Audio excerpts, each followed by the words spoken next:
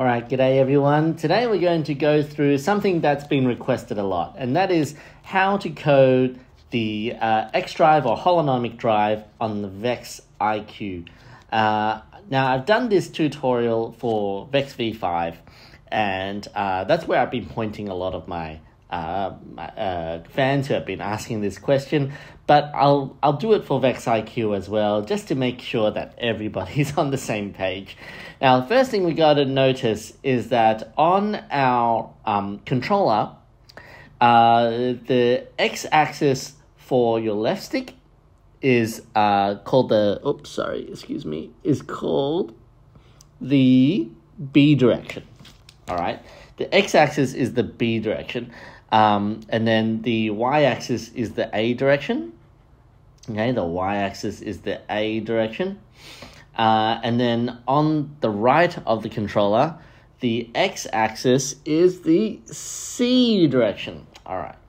And that's what we're going to use, okay? But if you want to change the way you drive, you're going to have to use the principles that I'm going to teach today and then modify it for your controller approach, okay? But today, we're going to use our left stick to control the forward, backwards, and then strafing on the left and right direction. And then we're going to use our right stick, but only the x-axis, to control the turning, the yaw angle, the yaw direction. Okay, so that's what we're going to do today. And I believe it is similar to flying an actual drone. So this should be very familiar for people who have flown a drone. But if you want to change the controller layout, make sure that you use the principles and adapt it for your own purposes. Okay. All right. So I don't have a robot with me today because I am traveling. It is the summer holidays. But what we need to do is we need to add your 4 motors for your holonomic drive, for your X drive, as individual motors. So here we're going to add a motor. Let's say it was port 1, and we go forward, left. And then for your forward and reverse, you got to make sure that forward, the forward direction, so this is the anti-clockwise direction, is where when that particular motor spins anti-clockwise, that actually is moving your robot forward. Okay. If it's not, if it's, for example, attached to a gear or something like that, you might need to reverse it. Okay, so you triple check the forward direction of the motor. But don't worry if you make a mistake. If you make a mistake, you just have to come back onto the screen and then reverse it afterwards. So for today's lesson, I'm going to make it so that your left motors, I'm assuming that you don't have a gear ratio, you're attaching your motors directly onto the wheel, so that on the left side of your motors, they are normal, but then on the right side, they are reversed. Okay? Forward left is at port 1. Rear left is at port 2. And again, the left side, I'm going to keep it normal, so that when the motor is spinning anti-clockwise, the robot wheels on the left side are moving forwards. And then I'm going to go forward right, and for forward right, because it's on the opposite side, I'm going to reverse the motors. That means that when I'm spinning the forward right motor clockwise, the forward right wheel will be moving forward on the robot. And then finally on port 4, I'm going to go rear right, and then that's also reversed. Okay, so the rear right motor, when that's spinning clockwise, then that rear right wheel will be also moving forward. Done. Okay, so now we have all of our motors set. Now it's very tempting now to create, a 4-motor drivetrain. Okay, if you do that, then you won't get the benefits of the holonomic drive, which lets you strafe from left to right And that's really important. So that is why we're setting it up with 4 motors. Okay. Now, remember the x-axis of the the y-axis of our controller. In order to test the robot so that it is moving forwards and backwards, we need to know that the forward direction of the motor, forward, up and down direction of the left stick is direction A. Okay, keep that in mind, direction A. So, we just go done, we'll hide this screen. Then we're going to do a forever loop. So this is the Holonomic X-Drive code. And for this, we're going to spin all 4 motors forward. Okay.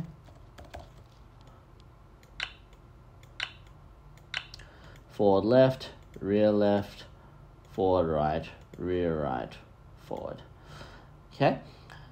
But we're going to set the speed to be whatever our a-axis is.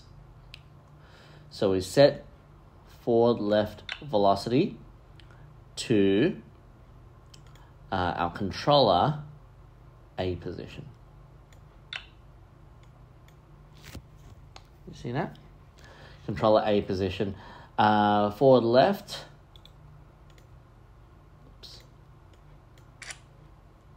Whoops. And then we're going to do the same thing for the other 3 motors. Forward left, forward right, rear right. Okay. And then at this point, you should be able to save your code and run it on your robot. And as long as you have set your motor directions correctly, then all 4 motors will make your robot move forward and backwards when you move your left stick up and down. Okay? Because we're making it so that all 4 motors, they're only responding to the controller A position, which, reminding you, it is the y-axis. Okay? The y-axis. All right. If any of the motors are not spinning the correct position, correct direction, you go back onto your devices, find the motor that's not spinning in the right direction, and then you flip it from normal to reverse or from reverse to normal. That's all you have to do. And that's step 1. So pause this video right now and test it. Do not wait until the end of the video, because if you wait until the end of the video and something goes wrong, you won't know which step you actually went wrong in. Okay? Now that is just for moving it forwards and backwards. Now what about left and right? Okay, so the controller B position, we got to somehow add the controller B position in. So for controller B position, we need to now add a sum of our controller A and B positions, because for controller B position, when it is positive, it is moving towards the right, and when it is negative, it is moving towards the left. Okay, for controller B position, or the x-axis of your left stick, when we are going positive, then for the front left motor, we need it to also be going positive. I'm just because the front left has to also go forward. So it means that we just go into operators and then we go add a plus, because if I want to go to the right, which is when controller B is positive, then front left wheel also needs to be going positive or going forward. Right? So that's why I add it. If it was not going forward, if it was going negative, then I would make that minus. Okay? What about the rear left? Rear left will actually need to go backwards in order to go right. So it will be a negative. It will be minus. controller A position minus controller B position. What about the front right? Front right will also be going backwards in order to go to the right. Yeah. Some of this I go past really quickly. Okay. If you don't understand it, you might need to like pause the video and then re-listen to what I said. But I know it can be a bit confusing, but it will make sense as long as your coach is watching this video, so that they understand it as well. And then he or she will probably be able to explain it to you some more.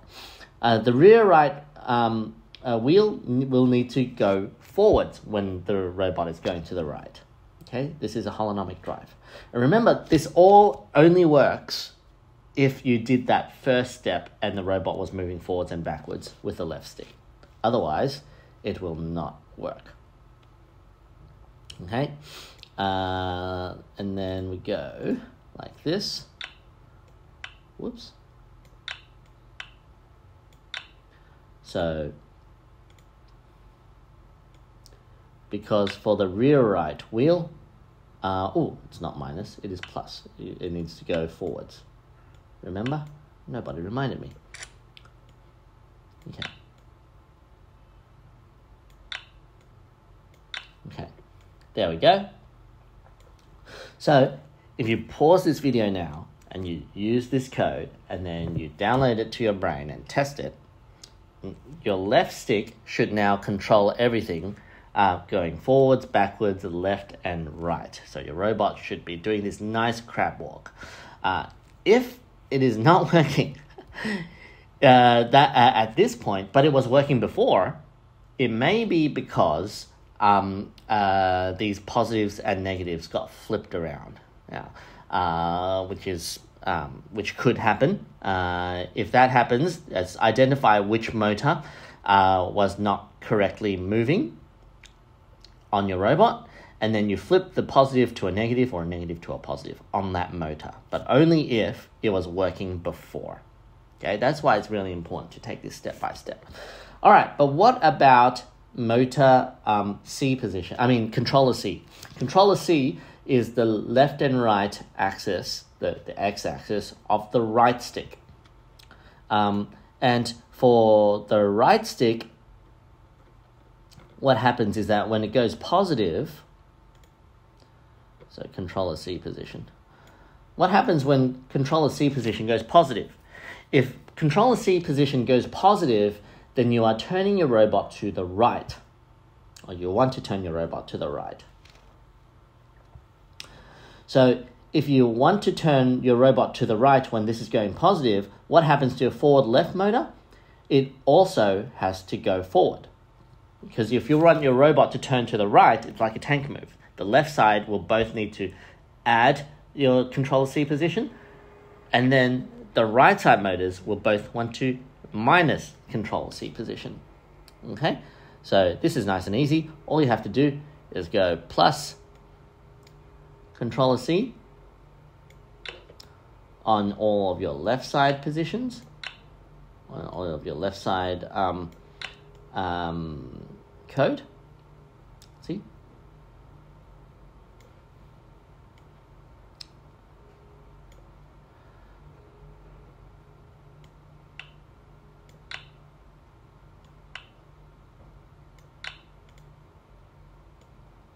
Control C, duplicate.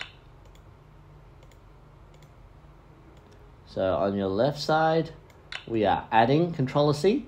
But on your right side, forward right and rear right, we are removing, you're decreasing by controller C.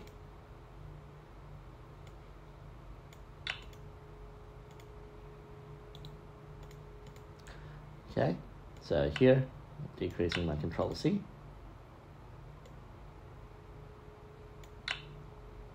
Decreasing my controller C. And that's it. Okay, I'll also have this code up on GitHub, and the link will be in the description below, so that you can test out your xDrive. Remember, it is really important to have this done step by step, okay, so that you always create all 4 of your motors as individual motors, and then what you have to do is test it with your forward and back movements first. Make sure all the motors are going in the right direction. Yeah, if you have any questions, make sure you post it in the comments. But I'm pretty sure that, I'm pretty confident that this is going to work for your robot as long as you followed it step by step. Now, what about autonomous? Autonomous for xDrive, Holonomic drive is so good, because if you're able to control the forward and back and left and right and the rotational directions of your robot, autonomous is beautiful, and it makes it really stable and really easy to score high marks. But I'm going to create the advanced autonomous coding video for members only. So if you want access to the autonomous code for controlling your Holonomic drive or xDrive robot, then you can join our channel membership by clicking on the join button below, and then you will get access to the video on how to create autonomous code for a Holonomic drive. And that's it for us today. I hope you enjoyed it, and I will see you again next time. Bye-bye.